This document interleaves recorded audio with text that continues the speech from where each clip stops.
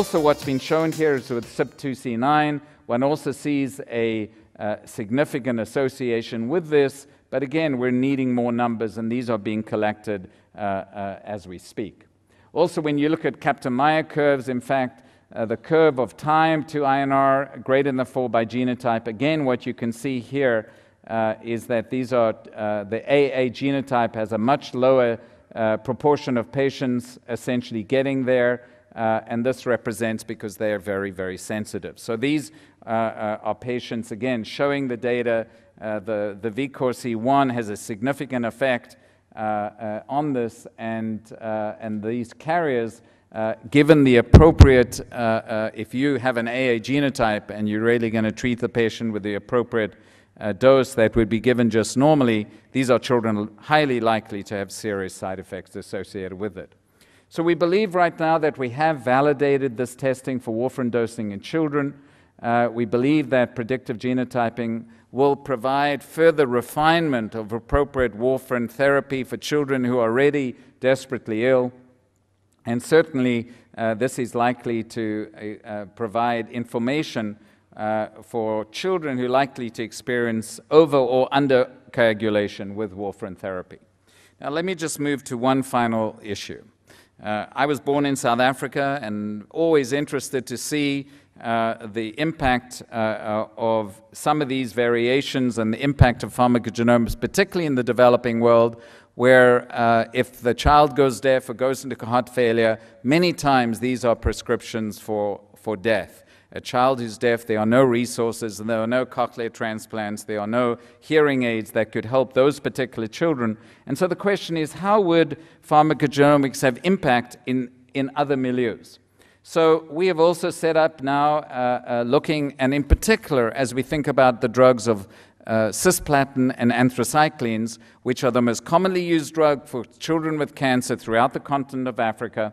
And what you can see here is cancer is becoming now a major global health problem, and particularly also in the African continent, it's actually increasing in frequency here. And what you can see here in developing countries, this is going up at a much greater rate than in the industrialized countries. So 70% of new cancer cases are going to be in the developing countries, and the first line of therapy will be anthracyclines and cisplatin.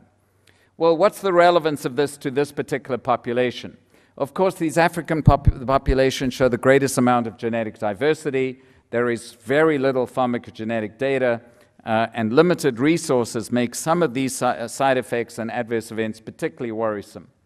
So we have now collected, as part of an African pharmacogenomic diversity project, we have collected samples from throughout different regions of Africa, different populations, and these are increasing from different regions and collaborators. And this is just part of a pilot project now. The initial report that is just submitted, where we've looked from this diversity panel.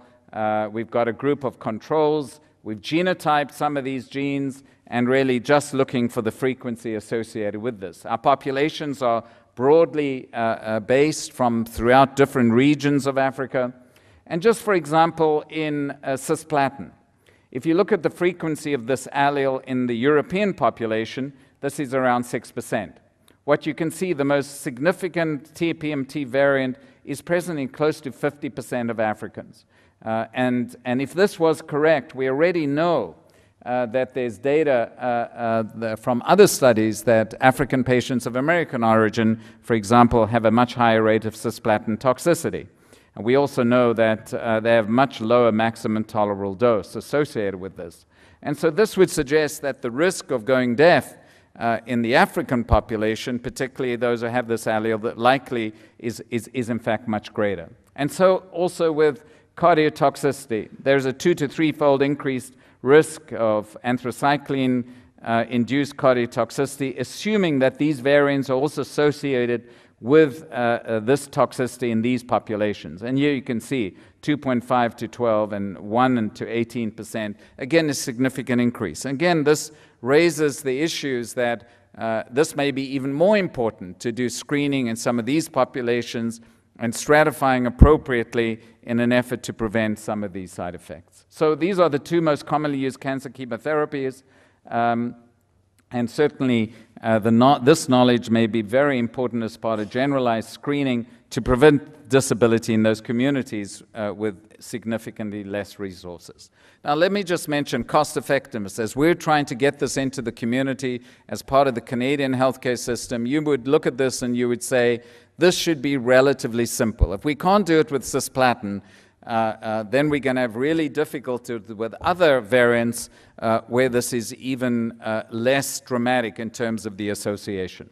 Well, to do this, we have to show both that it's possible to do this. We've got an educated personnel who are able to deliver it. But what about just cost-benefit? And we've done now some of these studies. So cisplatin, we now know this is just the economic cost for cisplatin, just recently published in Pharmacogenomics. And this is just showing for every patient. This is just looking at the lifetime healthcare costs. This is none of the psychological costs, no impact on learning, just the costs of medical care associated with this.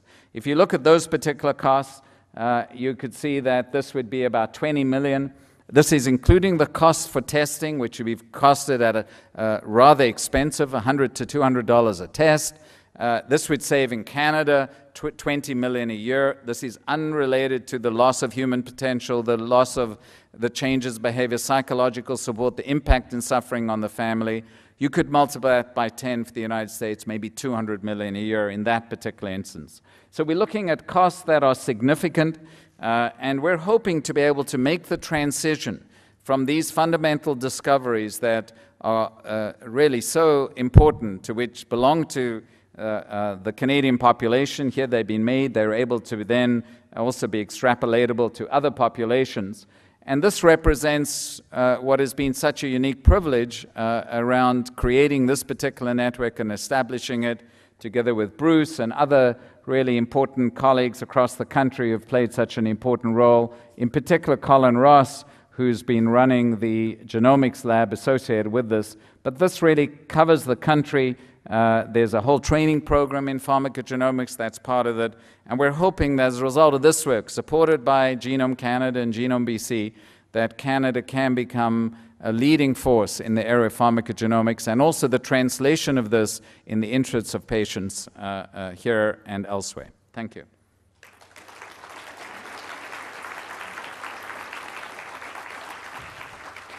Thank you, Michael. We have time for some questions. Maybe I'll start with the first one. I assume that in the cardiotoxicity study that these were all leukemia patients, the children? No, they were mostly, but not all. They weren't chosen by virtue of the cancer, although we have stratified these patients by cancer, and there's no obvious difference. So it's not related to the type of cancer is not an independent variable that's influencing the likelihood of the adverse event. Okay. At some time in the past, they found that female sex was an independent risk factor. Did you see any such associations with anthracycline cardiotoxicity? Sorry, I didn't hear the... Female sex, being a woman, a girl. Yeah. There was a slight increased frequency of female children, but this was not significant. Please. I guess it's on now. About the first one, anthracycline and cardiotoxicity.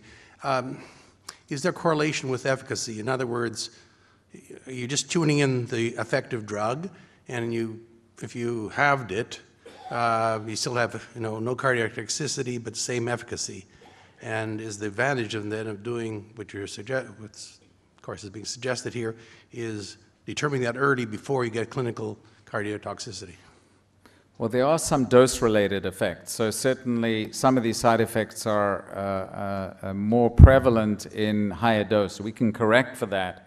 And sometimes, and of course, dose may be related to increased efficacy. So we're looking at that, but it's so there is some relationship between dose and efficacy. And the side effect, but it's all related to the higher dose associated with that.